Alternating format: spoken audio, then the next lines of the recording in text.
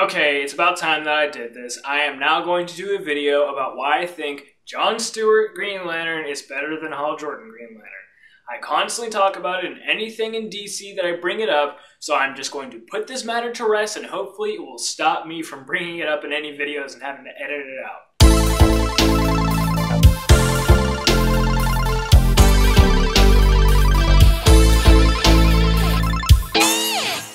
This is going to be extremely nerdy. Back out if you're not a huge nerd and don't want to see me nerd rant. Just saying that ahead of time. This is more for fun than anything. Hal Jordan Green Lantern wears a mask. Hal Jordan Green Lantern is a test pilot. Hal Jordan Green Lantern is a rebellious figure. Hal Jordan Green Lantern is kind of more of an asshole. Not in the asshole sense that, like, he's mean to the innocent people. I mean that, you know, kind of an asshole to the Guardians and this higher power of policing government. He's like, yo, screw all y'all if y'all don't like me, because Hal Jordan, yo. Which is fine, actually. I kind of like that persona. I kind of like the rebellious type. But for being a Green Lantern, you kind of have to assume this role in this military task force. Because, you know, that's what they are. They're basically just a huge military police unit for the entire galaxy. John Stewart doesn't hide his face. John Stewart follows orders. John Stewart is a soldier to the core. John Stewart is, you know, just kind of more awesome. The reason I say he's more awesome is because if you're a Green Lantern, you have to live without fear. And I kind of have one question: how can you live without fear if you're hiding your identity? I mean, yes, it is common sense to conceal your identity, but John Stewart's like, oh, mask? Nah, I'm good. Got a mask. What?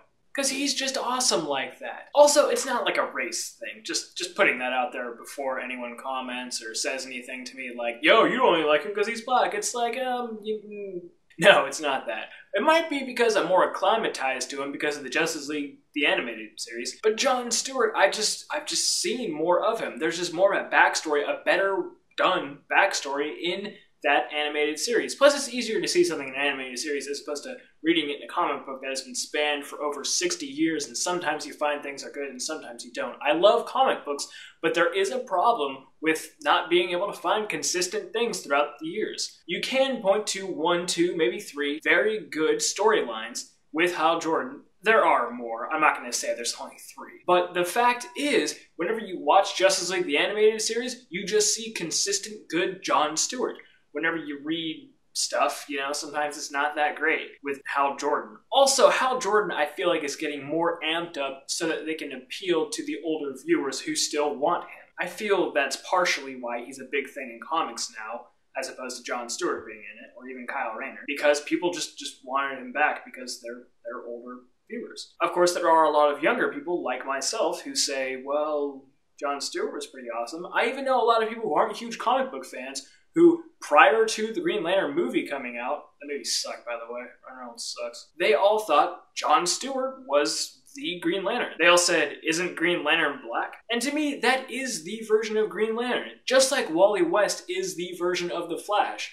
Sure, it's the animated series of Wally West, but you know what? It's just how I see The Flash. It's kind of joking, not using his full potential, kind of an ass, hits on women every once in a while. Love that version of The Flash, I just do. The fact remains, whenever I hear the oath, the Green Lantern oath, I'm not going to say it right now, I'm not that huge of a nerd, but whenever I think of that oath, I think of John Stewart saying it, not Hal Jordan. I do like the character of Hal Jordan. I'm not taking away from that, and I'm not taking that away from anyone else who likes the character. As a writer, I would prefer to write John Stewart. He is more interesting to me. He makes more sense in this Green Lantern role. That's just how I see it. As a viewer, or a reader, or what have you, I prefer, again, John Stewart, just because he is a more interesting character to me.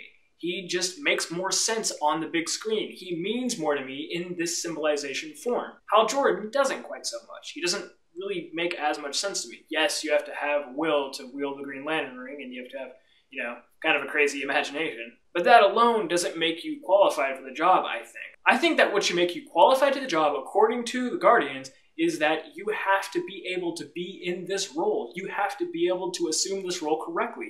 Hal Jordan cannot do that. He is too rebellious. But the point of this is that John Stewart, I prefer. Hal Jordan, me. So if you like this video, or even if you don't like this video, whatevs, hit like. Comment below if you completely agree with me, completely disagree, you have your own viewpoint on, you know, any Green Lantern or any superhero. Really, I love hearing, like, people's positions on superheroes, just what they think about superhero psychology. Comment below, Marvel or DC. I love both. I mean, I kind of like Marvel more, but at this very point, it's just, I had to get this one off my chest. I might do more of these later, who knows. Share, subscribe, you know, all that good. Peace.